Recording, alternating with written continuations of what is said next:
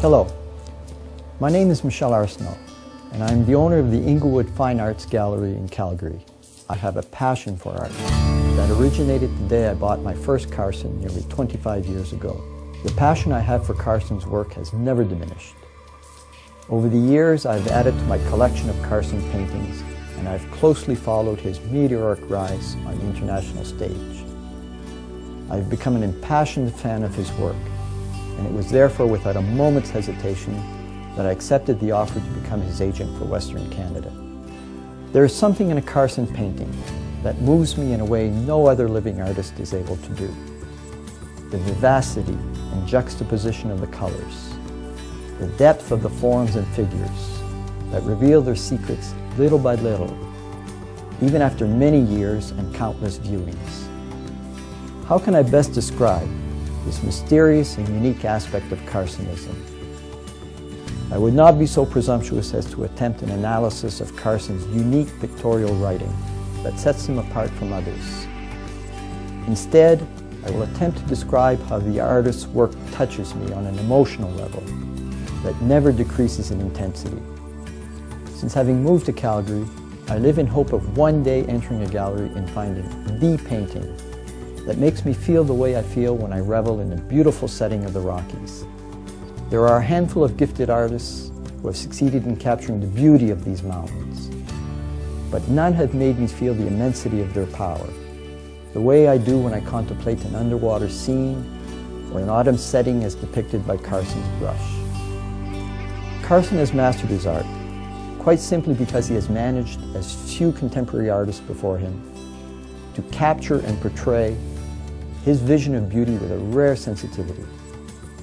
His ability to be moved by simple things, often unnoticeable to others, has shaped Charles Carson to view life with such acuity and intensity that our vision of the world is embellished as a consequence.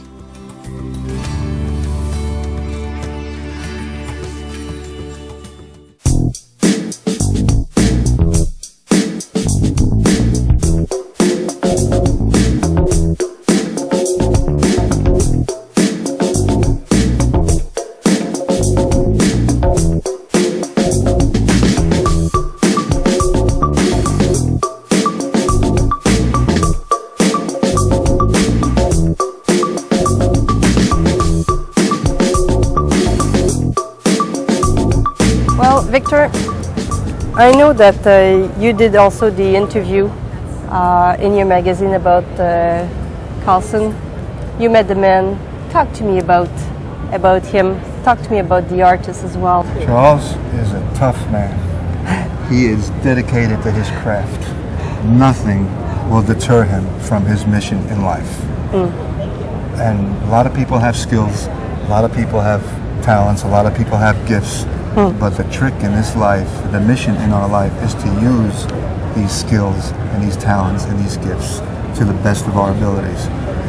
And if you're blessed with that and selling art, then really hit it good. And, you know, to look at a painting like this, if you don't mind, I'd like to spend 2 seconds on this particular painting. Of course. This particular style is fascinating and it's historic because he's channeling Jackson Pollock and Sam Francis, but with his own version of it, which as an art historian, as someone who really loves the continuation of the culture, which is what I love. That's what I love about professionally. I love to be able to continue the culture down from a generation to the next generation. So young people can look at this and they can say, oh wow, this guy, he's seen Jackson Pollock, he's seen Sam Francis, but he's done things to these paintings that those geniuses didn't think of doing. So that's why Charles is making his mark and has made his mark. He can hold his own with a lot of these greats, and he's young. It's interesting. He's got a lot going for himself.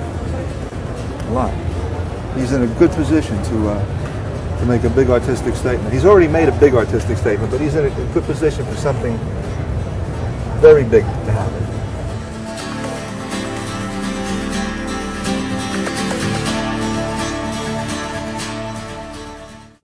I was interested in art since I was very young because at a very young age I realized that artists are very sensitive people and Usually they tell us, readily how the world is behaving and what will happen long before it happens. They need help, they need support, and we have to do it while they're alive. That's about the best thing we can do for artists, is be there for them to make sure that they can keep creating and communicating to us things that we wouldn't otherwise see or understand. I think that what art brings in your life is the richness of life itself. And if you're creative yourself and you can appreciate what others are trying to communicate to you, well, it only makes your life a lot more interesting. How do you define a great painter? I mean, it's a very, very complicated subject. I'm motivated more by what the artists I know, the artists that are producing, the artists that are alive, that I can touch, that I can feel, that I can collect, that I can really and truly appreciate, and know that somehow, I'm making it possible for him to do what he loves to do. I had the pleasure of meeting Charles Carson at one of my friends' bistro, at the bistro at Champlain, which is in St. Margaret. And everybody knows how this doctor discovered a great passion for wines and also a great passion for art. And I would say that that's what brought us together. Mr. Champlain happens to be also a friend, I believe. And that's how I met Charles. And not only I found his work exceptionally interesting, but again, I met him personally, and I found the person as interesting as his art. He was one of the few artists that I could communicate, for instance, some analogy of what was going on in the world at large, and in business, and in this and that. So he's definitely a very attaching person, and I could probably say today that he has become a friend.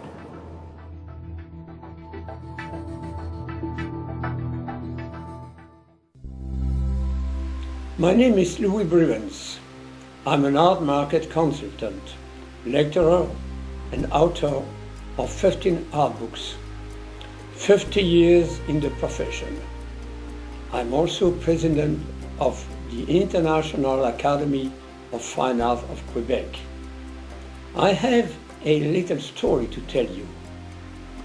One day, over 20 years ago, I was visited by Charles Carson, who came to present a superb painting.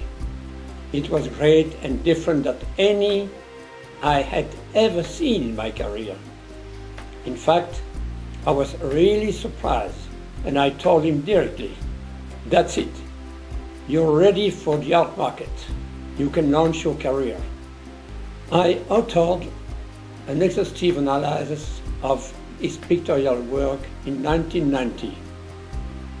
From that moment on, it was with extreme gratification that I witnessed a significant collection of the artist's work. Since that time, the artist I followed a stupefying career path in North America, South America, or in Europe. Everywhere he passes, specialists, art historians, experts, and gallery owners are unanimous in their praise.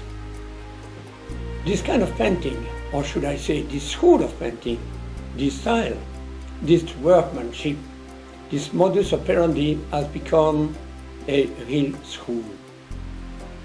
As of 1990, Guy Robert, founder of the Montreal Museum of Contemporary Art, Jacques de Roussan, art historian, author as well as myself, have firmly believed that we were in the presence of an exceptionally talented artist.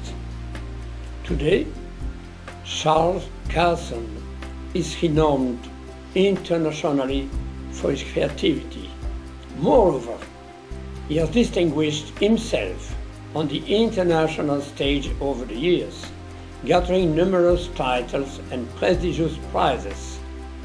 He now carries with pride the title of Master of Fine Arts. Quebec has many artists. I've said it repeatedly, but there are certain ones that stand out, that go further, that transcend. Charles Carson is part of this select group. Carsonism will continue to flourish throughout the world. He goes further. There is a reason for this, and the reason is the quality of his art.